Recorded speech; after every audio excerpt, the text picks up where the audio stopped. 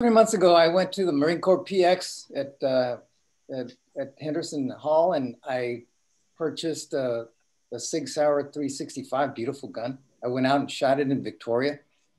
I tried to buy this a second one because they had a great deal. They had the red dot sight on it. It was perfect, and it was the price was right, and I couldn't buy it because I was a week shy of making that time frame.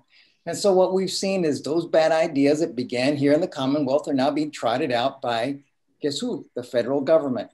And who's presenting it? Our two senators. They've presented exactly the same law at the national level. Again, they want to nationalize these bad ideas that they're trotting out in the Commonwealth.